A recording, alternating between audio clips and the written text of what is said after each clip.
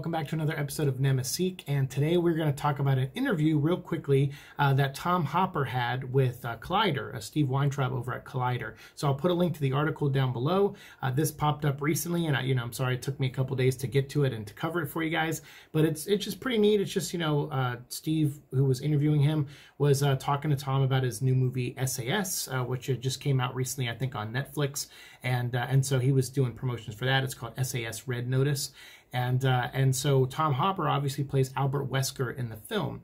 And a lot of us are kind of curious what kind of take he's going to have on the character, because obviously he's a fan favorite. Like, Wesker is definitely a fan favorite. Like, me personally, I'm a Chris Redfield fan, but I also like Wesker, and I kind of see them as major nemesises, in a way, and or nemesis.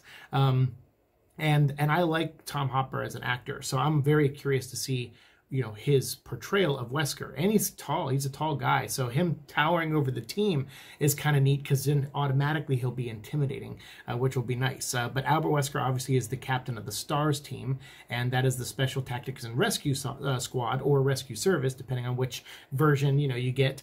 And that is the team that's being sent in to investigate the murders that have been popping up, which turn out to be zombies.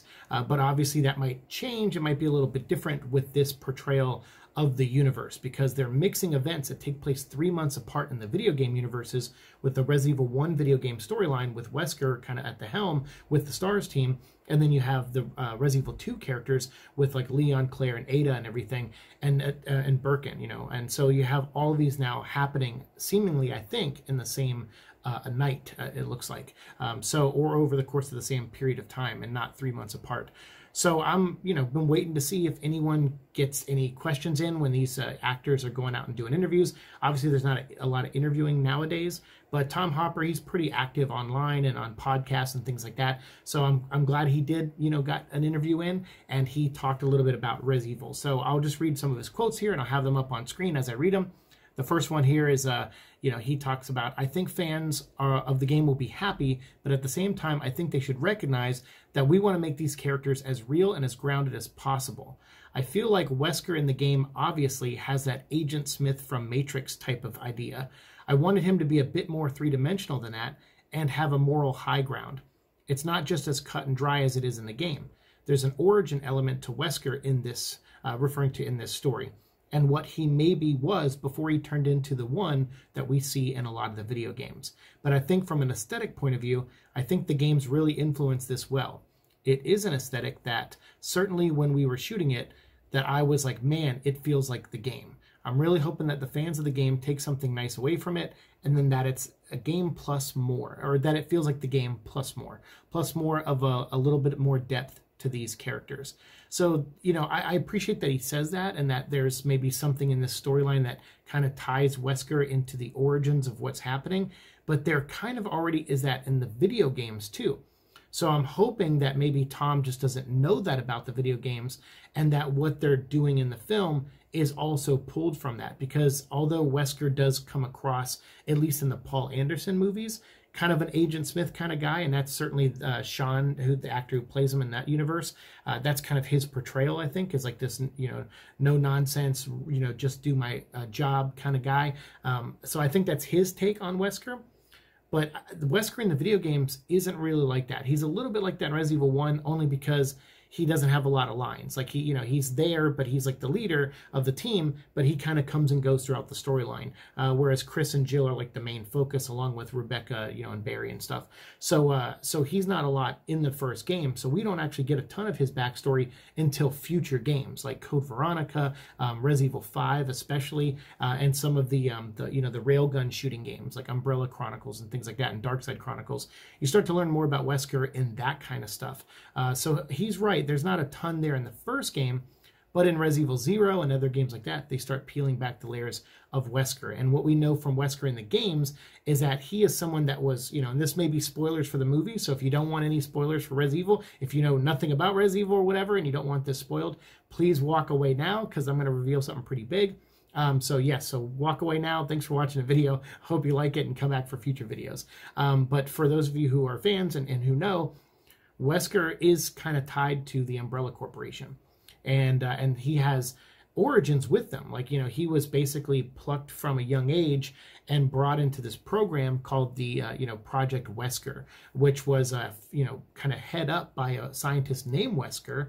And he, along with Oswald E. Spencer, the person who kind of runs, you know, Umbrella, you know, the big guy that in charge, the two of them come up with this project called Project W, or Project Wesker, and they pick 13 young, brilliant minds, and they bring them in and kind of start almost hypnotizing and brainwashing them in a lot of ways.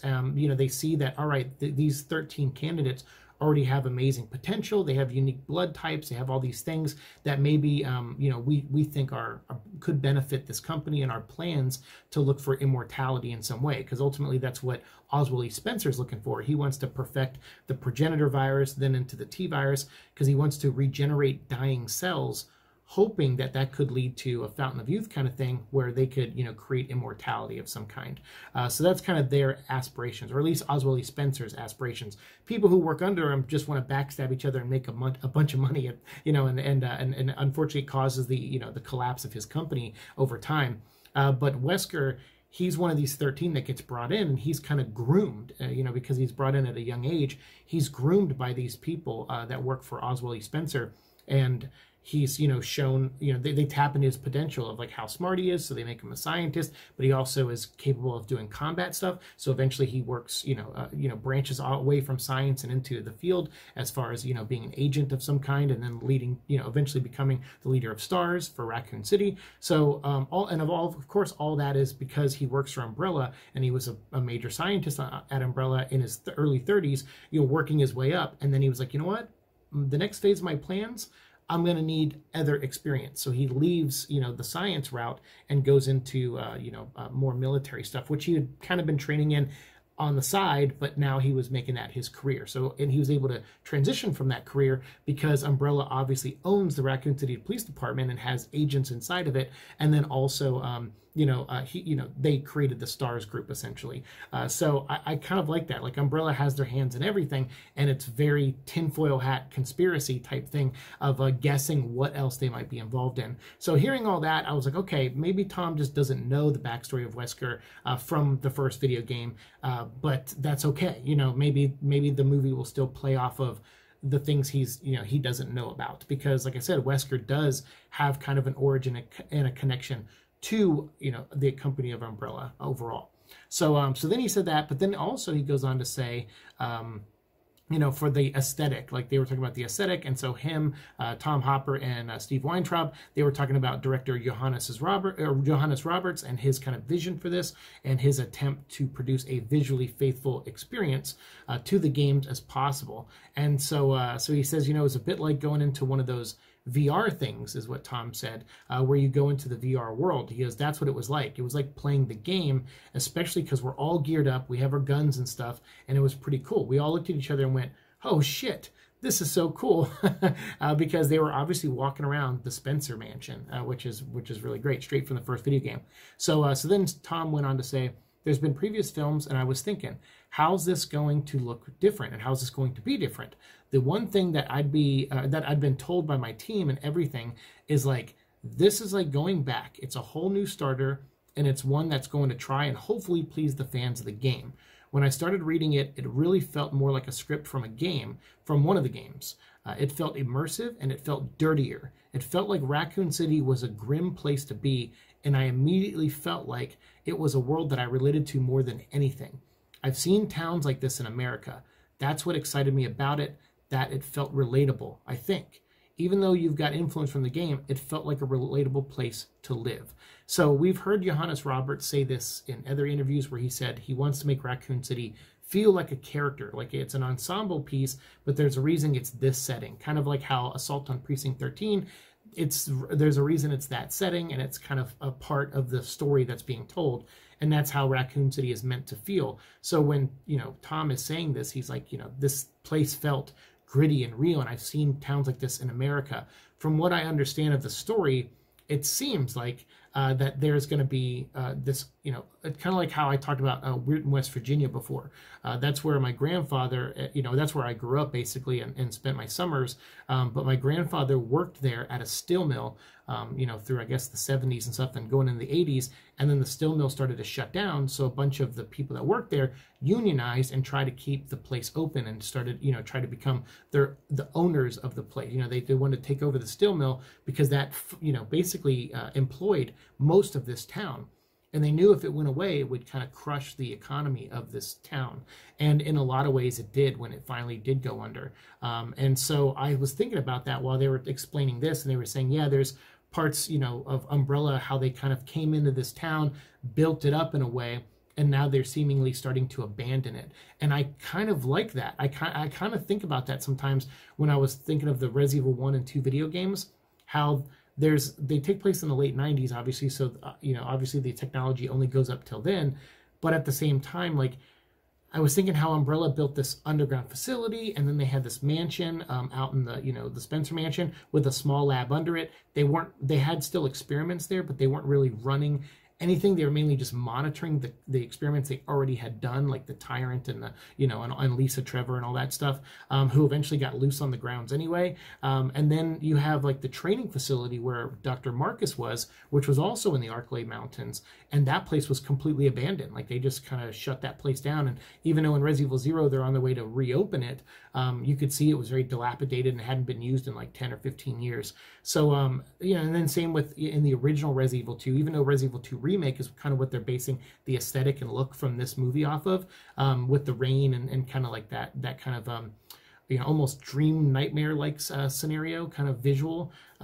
He did say that, but in the original Resident Evil 2, those labs underneath Raccoon City were starting to fall apart too. Like there was not a lot of upkeep there, and that wasn't just because a virus outbreak happened. It was because it was just not a lot of maintenance. So it felt like that, and I was like, you know, that's pretty neat. If Umbrella started their plans in this city, and then they got what they wanted from the T virus and maybe the new G virus or whatever, and they were like, okay, we can now leave and go to Umbrella Europe, you know, where we're developing the Nemesis, or we can go somewhere else. Of course, now Nemesis apparently is also from Raccoon City, which that wasn't the case before. But in the remakes, they changed that. I don't like that too much. But there were other labs of you know, that Umbrella had around the world. And so that would be kind of neat if they were just like, all right, we got what we wanted from the city, and now we're just kind of slowly move our stuff out. And in that process is how the outbreak happens. That could be pretty neat too. And then, of course, that would be a little bit like, you know, a small town America where a company comes in, tries to build it up, and then makes their money and bails. And then the town is left struggling. That could be interesting. And that does feel relatable.